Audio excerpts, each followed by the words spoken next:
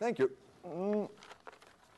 Let me start with a quote from Friedrich Engels, written in February 1849 in a newspaper he edited together with his partner Karl Marx, and written around 1 year after those two published their Communist Manifesto.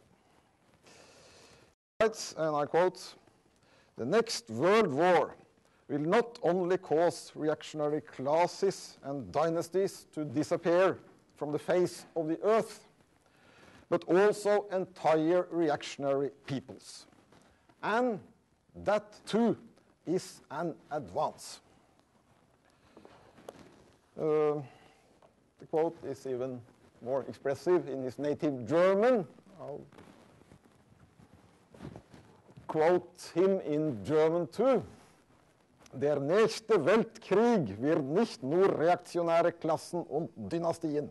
Wird auch ganze reaktionäre Völker vom Erdboden verschwinden machen. Und das ist auch ein Fortschritt." Well, what is this? It sounds like he is advocating genocide on some unnamed peoples. Well, is this really an appeal for genocide?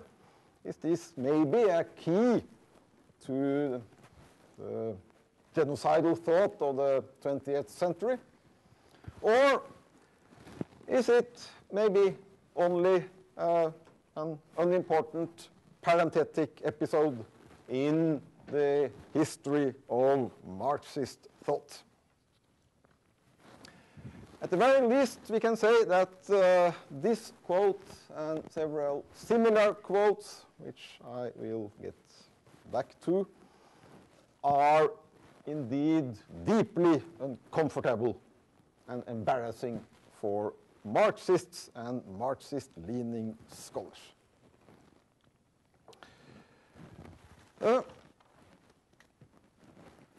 Let me explore this a bit further. Engels had this theory about some nations, some peoples in Europe. And then we are speaking about Slav nations like the Croats, Slovenians, the Ruthenian Ukrainians, like the Czechs and the Slovaks, all those Slavic people living as part of the great Habsburg Empire. But also peoples like, well, the Celts, Gaelic people in Scotland, like the Bretons in France, like the Basques in Spain, etc. All these peoples, they were, in Engels' view, non-historic peoples.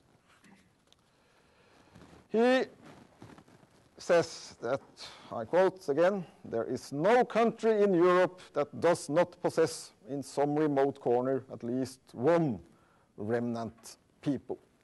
And these remnants of a nation, as he calls them, they are or they will be mercilessly crushed, as Hegel said, by the course of history.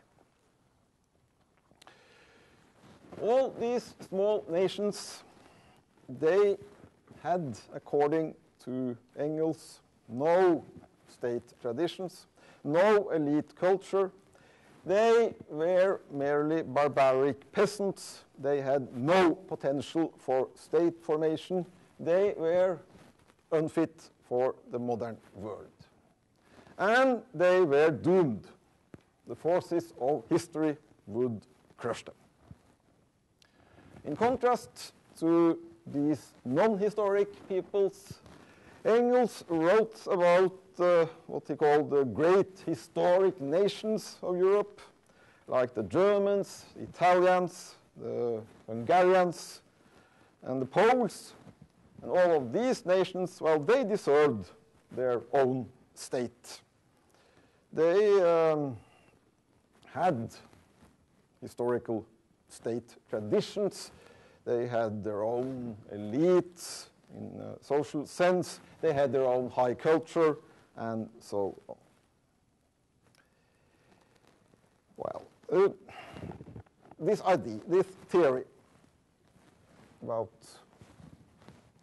doomed non-historic nations and great historic nations.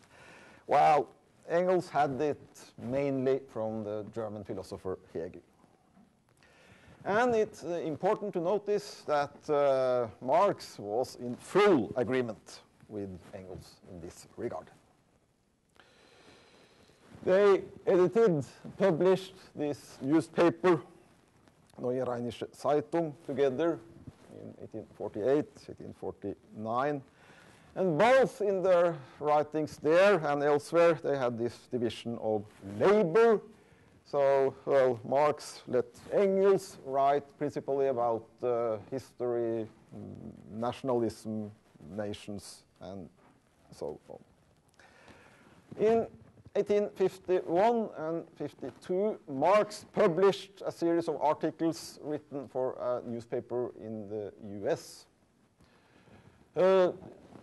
These articles were collected in a book called Revolution and Counter-Revolution in Germany. It was published in Marx's name, but it was mainly ghost-written by Engels. And in these articles, this theory about non-historic and historic nations is repeated.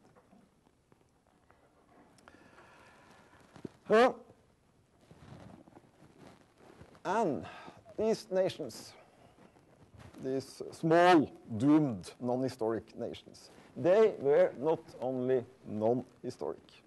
They were also, according to Marx and Engels, reactionary or counter-revolutionary in a political and historical sense.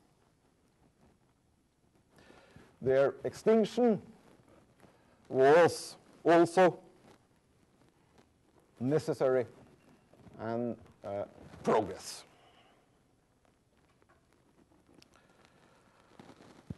On the one hand, this theory, well, it's not representative of Marxist thought in a strict ideological sense. Especially the theory of social classes, class struggle is completely absent.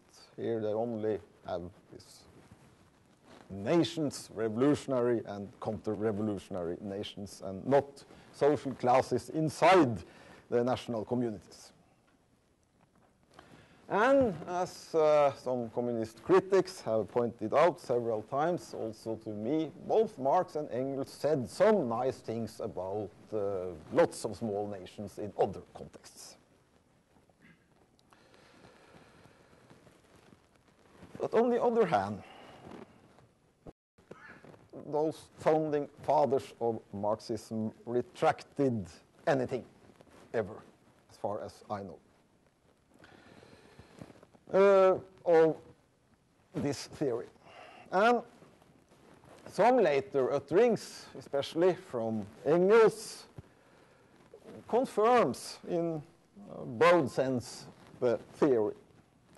For instance, there are some very unpleasant, if you like, utterings concerning the Norwegian and Swedish Laponians in 1866, a letter from Engels to a British newspaper.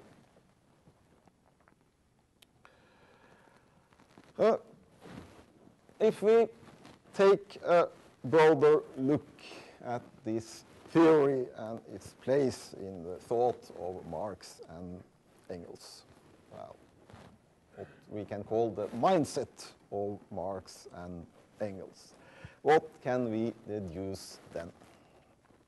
Well, Marx and Engels, they claimed moral and scientific high ground in their arguments. They claimed that they had found the one single truth about history, society, and mankind. And from this self-declared elevated position, they could at least rhetorically sentence whole peoples, ethnic communities, whole groups to life or extinction. In a scientific sense, they claimed they had discovered the big forces of history. And in a moral sense, they claimed they had found the absolute end of human history, the classless society, the communist society. This end, this goal for humankind, was in their thought so absolute, so glorious, and so necessary for the human race that all sorts of means were allowed to reach it. They had no regards at all for human life. One life, or a few hundred, or a few thousand lives, or for maybe even bigger numbers of lives. In a broader sense, it's also interesting to look at the argument Engels made in the same period concerning some other nations, namely the Germans and the Danes, and more generally the Nordic nation. Well, to cut a long story short, Marx and Engels supported Prussia and the German states in the war against Denmark in 1848. And Engels wrote that this war was a war between the German civilization and Danish Scandinavian barbarism. A war of progress against static stability.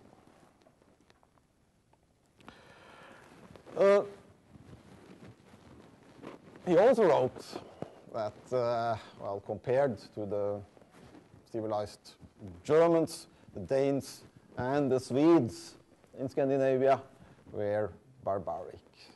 He wrote that, well, the Norwegians were even more barbaric, and most barbaric of the Scandinavian peoples.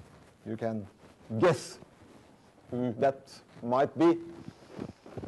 Well, that was the Icelandic nation.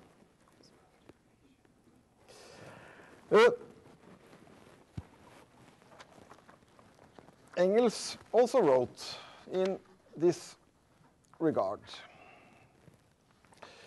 that this perspective on the war, Germany versus Denmark, this war between the civilized Germany and the barbaric Danes. Well, in this war, Germany had the right, as he said it, the right of civilization against barbarism. Even if the treaties were in Denmark's favor, he wrote, which is very doubtful, he added, this right carries more weight than all the treaties, for it is the right of historical evolution. So the right of historical evolution, as discovered and interpreted by Marx and Engels, trumps all sorts of treaties. I may also add that Marx and Engels, even with positions like this, didn't consider themselves as German chauvinists.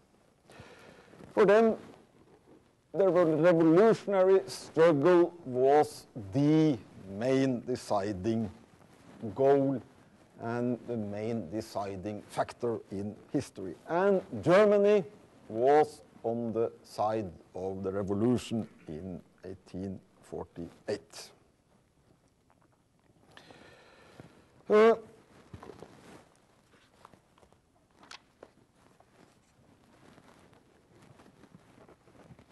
Engels, another rather violent and bloodthirsty quote, wrote that it was necessary to fight a life and death struggle with the Slavdom, which has betrayed the revolution, a war of annihilation and ruthless terrorism, as he expressed it, not in the interests of Germany, but in the interests of the revolution.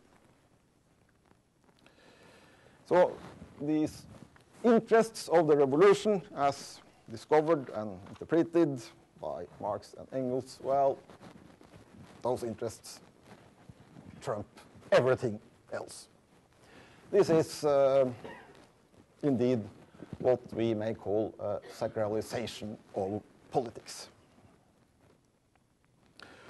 But was he actually advocating genocide? Well, the language could be very violent and bloodthirsty indeed. As I just said, well, he wanted a war of extermination. Okay, he called for, in German, it has a bit more punch in German, Vernichtungskampf und rücksichtslosen Terrorismus. This war against the reactionary Slavdom. He wrote that we can only secure the revolution against these Slav peoples by the most decisive acts of terrorism. And he wrote that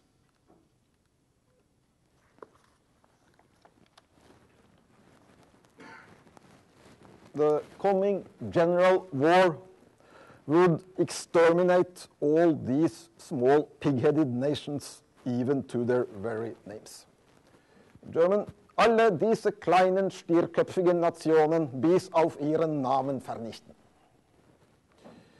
Well, this language is, especially in German, perhaps deeply uncomfortable, of course. The Ukrainian Marxist Roman Rostolsky, critical Marxist, living in exile in the United States after World War II, actually wrote and published a book-length study on this topic, Marx and Engels and the Nationale Frage, as it was called in German.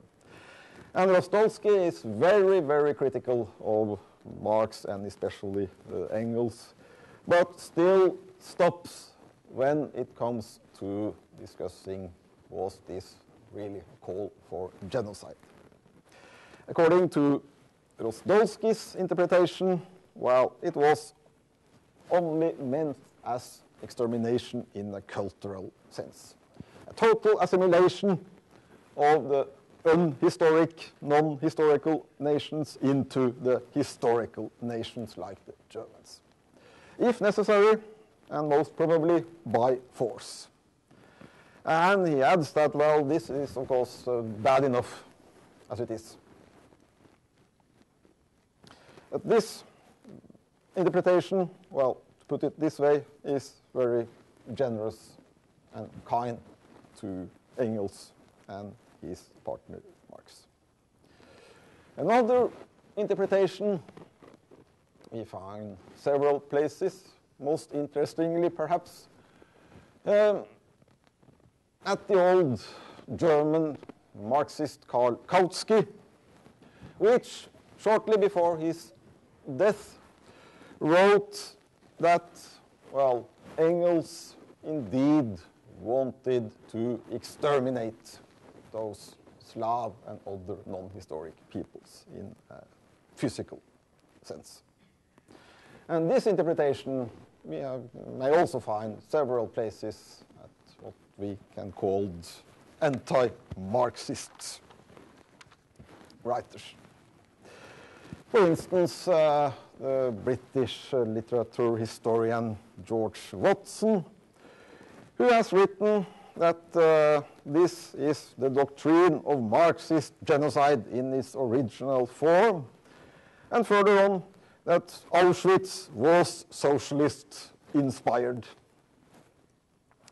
and that Engels wanted whole races, wanted them to have to be exterminated.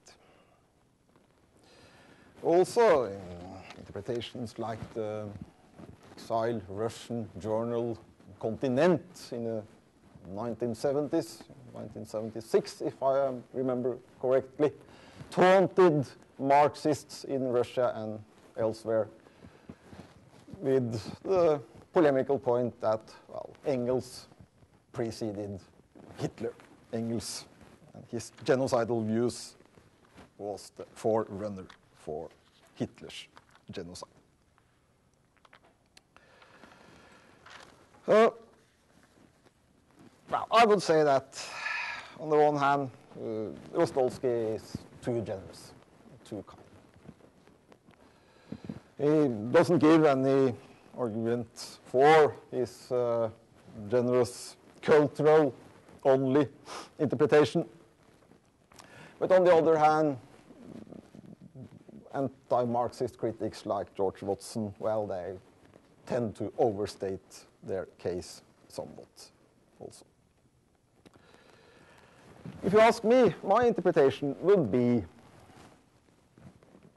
that, well, this was not an either-or question for Marx and Engels. Of course, those two ideologues, Marx and Engels, well, they could have developed this theory, and they could have added some sort of humanitarian approach to it. They could have said that, well, those nations, they are doomed by history, and this is unfortunate, of course, in some ways, and they could have expressed some sympathy for the plight of the poor Croat or Slovenian peasant, for instance. But they didn't. They didn't do that at all.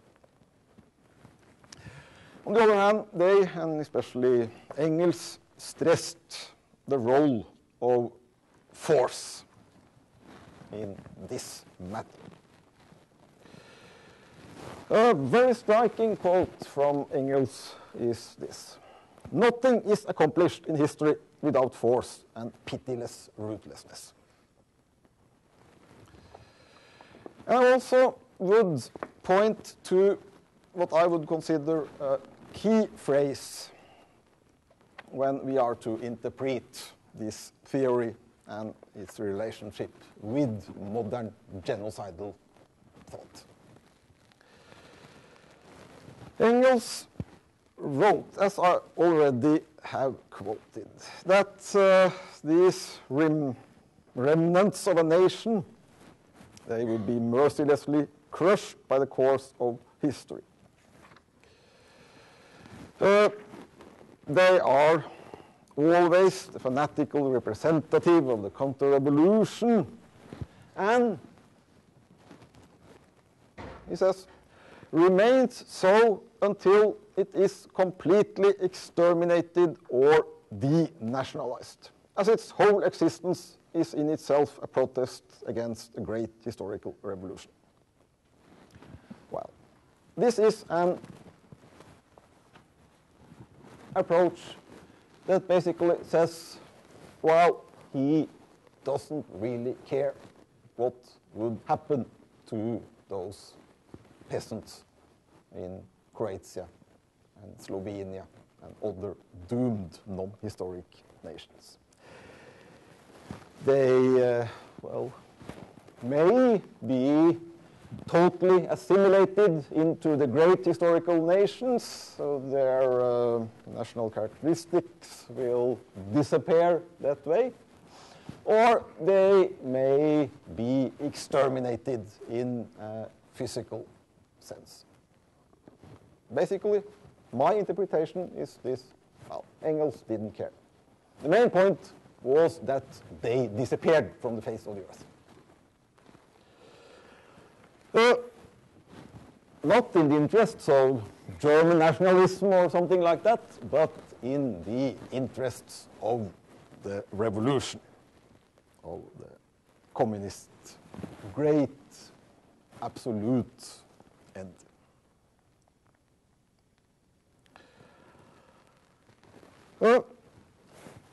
I will conclude these remarks with some more musings of the legacy in the Marxist tradition for this theory. As I said, of course, in some ways, this is a very embarrassing episode in Marxist thought. And it's difficult today to argue that Engels was right in claiming that peoples like the Czechs or the Croats were unable to create their own states. Also, in a more subtle sense, well, this is embarrassing because the class struggle, well, it doesn't really fit in those theories about doomed non-historical nations.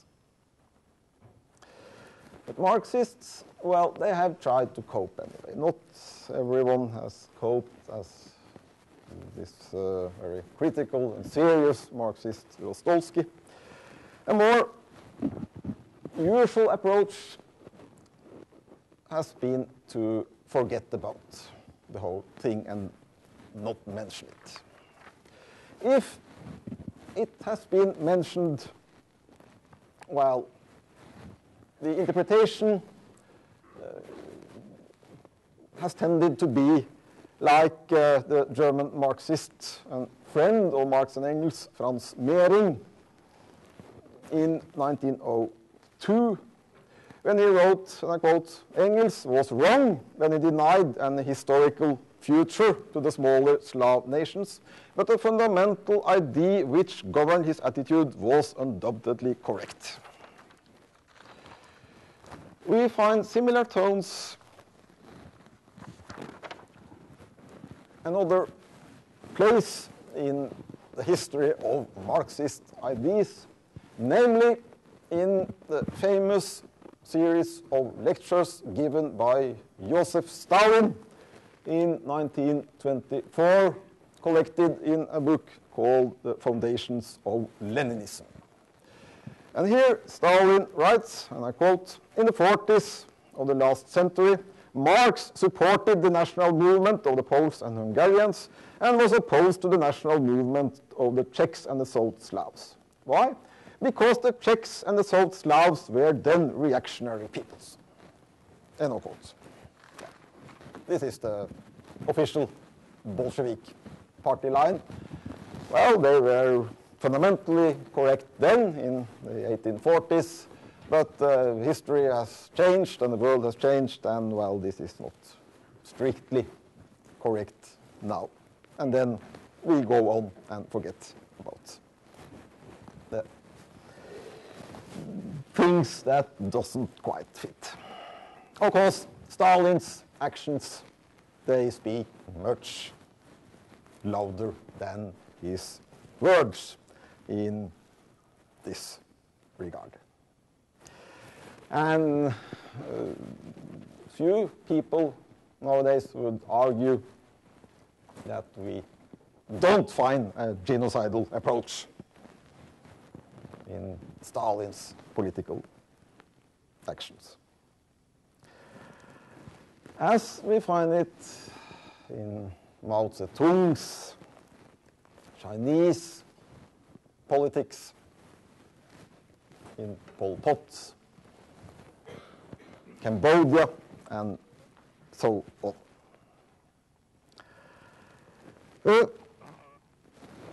I think it's interesting to notice that on an abstract level, the fundamentals that Mehring said were right and in order by Engels and Marx, well, they are simply this. They have the moral and the scientific high ground. They have the right to decide who are to live and who are to die, not in the cause of some chauvinist or other fashion, but in the cause of the revolution. If we define genocide as killing by category, yeah, we'll find genocidal thought in droves, of course, in the communist legacy. And in this theoretical, abstract sense, I would say, well, at least the Church Fathers, Marx and Engels, they came very close to this genocidal approach in the writings about non-historic peoples around 1850. They were, in this unfortunate sense, pioneers in this field. Thank you.